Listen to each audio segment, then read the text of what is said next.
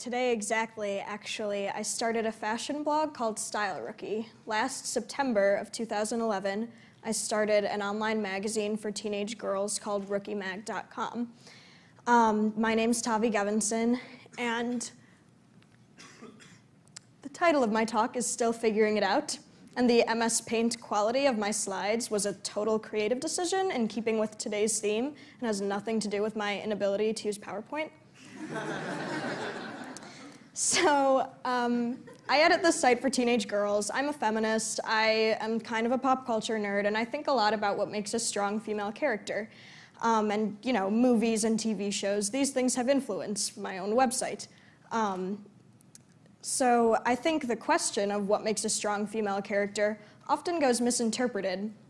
And instead we get these two-dimensional superwomen who maybe have one quality that's played up a lot, like, you know, a Catwoman type, or she plays her sexuality up a lot and it's seen as power. But they're not strong characters who happen to be female. They're completely flat, and they're basically cardboard characters. The problem with this is that then people expect women to be that easy to understand, and women are mad at themselves for not being that simple, when in actuality, women are complicated, women are multifaceted, not because women are crazy, but because people are crazy and women happen to be people.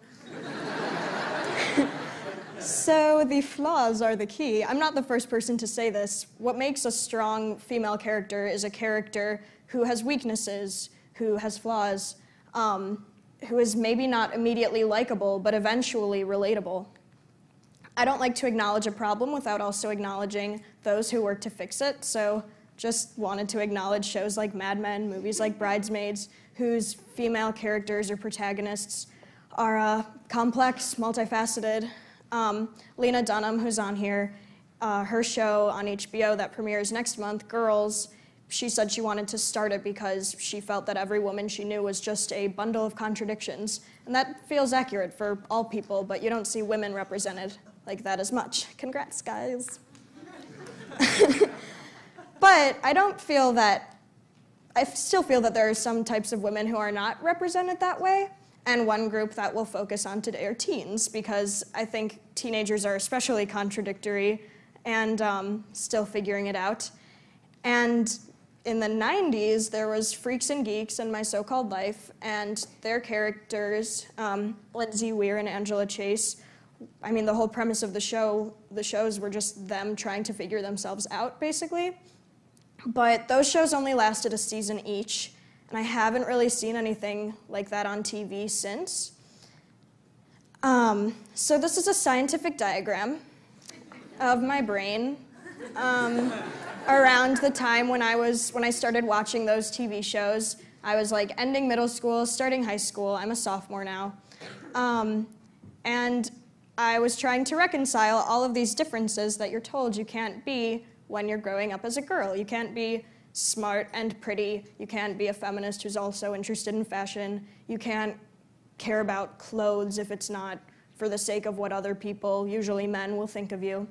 So I was trying to figure all that out, and I felt a little confused, and I said so on my blog, and I said that I wanted to start a website for teenage girls that was not this kind of one-dimensional, strong character empowerment thing, because I think one thing that can be very alienating about a misconception of feminism is that girls then think that to be a feminist, they have to live up to, you know, being perfectly consistent in your beliefs, never being insecure, never having doubts, having all of the answers. And this is not true, and actually reconciling all the contradictions I was feeling became easier once I understood that feminism was not a rule book, but a discussion, a conversation, a process.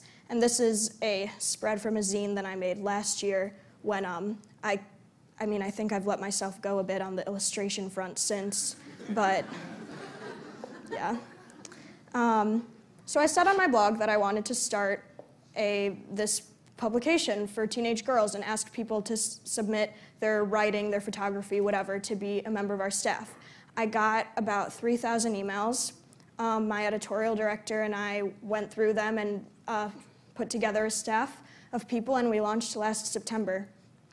And this is an excerpt from my first editor's letter, where I say that, rookie, we don't have all the answers. We're still figuring it out too, but the point is not to give girls the answers, and not even give them permission to find the answers themselves, but hopefully inspire them to understand that they can give themselves that permission. They can ask their own questions, find their own answers, all of that. And Rookie, I think we've been trying to make it a nice place for all of that to be figured out.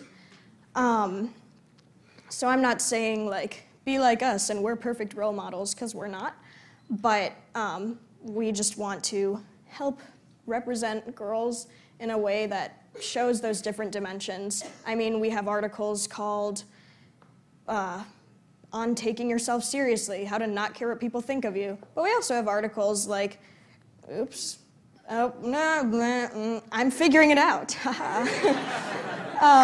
If you use that, you can get away with anything. We also have articles called How to Look Like You Weren't Just Crying in Less Than 5 Minutes. So, all of that being said, I still really appreciate those characters, you know, in movies and, you know, articles like that on our site that are just about being totally powerful, maybe finding your acceptance with yourself and self-esteem and your flaws and in how you accept those. So, what I want you to take away from my talk, the lesson of all of this, is to just be Stevie Nicks. Like, that's all you have to do. Because my favorite thing about her, other than like everything, is that she has always been unapologetically present on stage, and unapologetic about her flaws and about reconciling all of her contradictory feelings, and she makes you listen to them and think about them, and yeah, so please be Stevie Nicks. Thank you.